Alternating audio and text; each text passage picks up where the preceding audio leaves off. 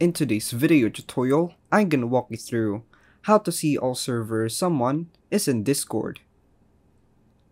To begin, it is important to access your servers. If you have them, it would be beneficial if you could enter the League of Legends Discord server as an example. In order to view the servers you are interested in, follow the steps. After accessing the servers, right-click on your friend's name, select the profile option from the menu, click on Mutual Servers. You will then be able to see all the servers that both you and your friend are members of.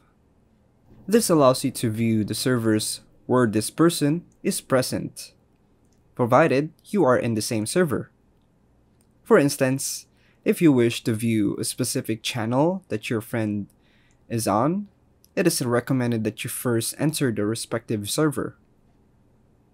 And that's all for now, folks. Thanks for watching.